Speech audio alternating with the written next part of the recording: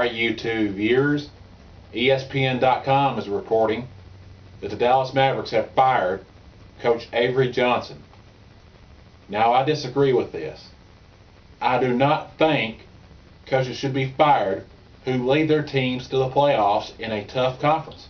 I just don't think it should happen. That is what I don't understand about the NBA and NHL. They fire their coaches too quick.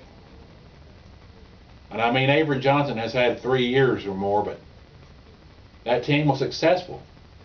You do not fire a coach just because he did not get past the second round.